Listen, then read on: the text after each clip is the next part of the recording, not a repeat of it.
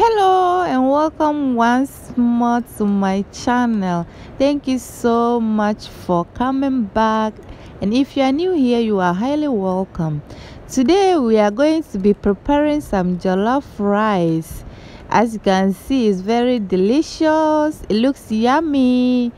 So before we get into the video, please, if you haven't subscribed, kindly subscribe and join my YouTube family. Thank you. Let's get into the cooking action.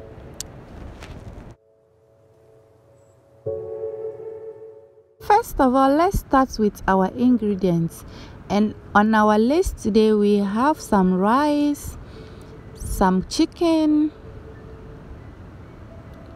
we've got some onions, and a lot of onions for that matter.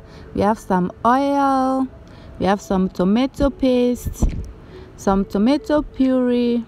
Now this tomato blend, I added some pepper and reduced it to this point. So we have some green bell pepper as well, smoked fish, we've got some mixed spices, we have our garlic, ginger, rosemary, anise seeds, and star anise. I also added some salt, which I didn't show on camera. Now let's start preparing our jollof rice. First of all, I'm going to chop the onions, the ginger, garlic, and add the other spices and blend it together. Okay, with the blending, I won't be adding the star anise seeds. I'll just add it into the meat when I'm seasoning.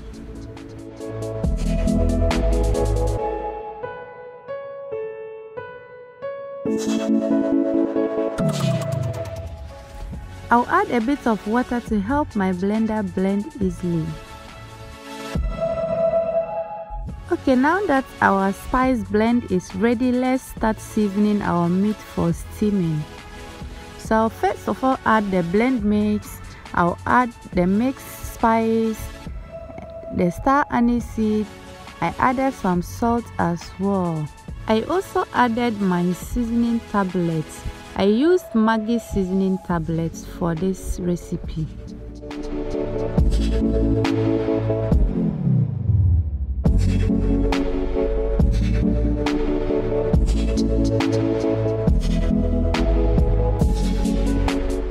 Steaming our meat, we'll go ahead and fry it and then start the jollof rice preparation.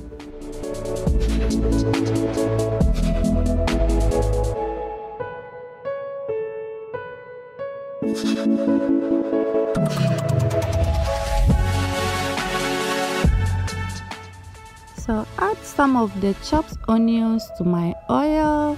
When the oil is hot, and then I'll let it cook for some few minutes, and then I'll add my mixed blend to it.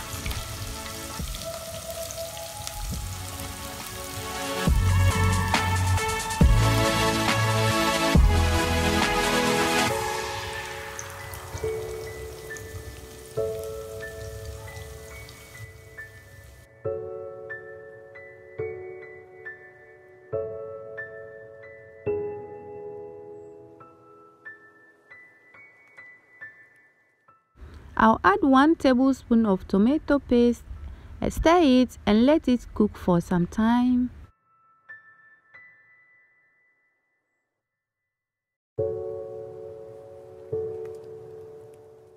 Then I'll add my fresh tomato blend and stir it in as well and let it cook for about 10 to 15 minutes so that it will be well cooked. Okay, I went ahead and added my smoked fish as well. I dropped in 1 Scotch bonnet pepper and then added my chicken stock. Now the reason why I dropped the Scotch bonnet pepper is I want the Scotch bonnet pepper to give it some flavor. I added my 3 cups of rice.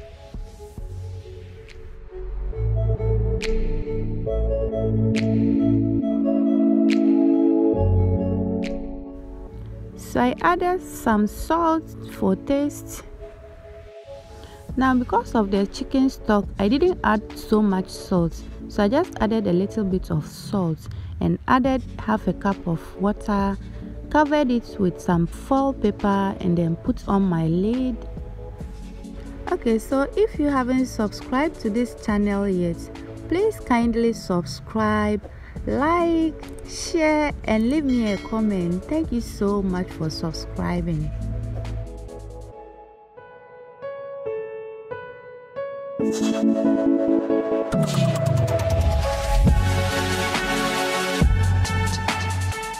After cooking for about 10 to 12 minutes, I checked on my jollof rice, which was almost ready. So I removed my Scotch bonnet pepper, added some chopped green pepper, and then I covered it for about 5 more minutes, and then my jollof rice was ready.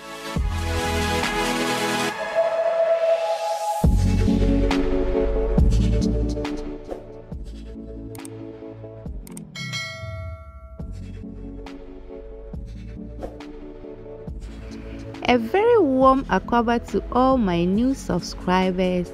Thank you so much for joining the family, and to all my returning subscribers, thank you very much. God bless you. I will see you in my next video.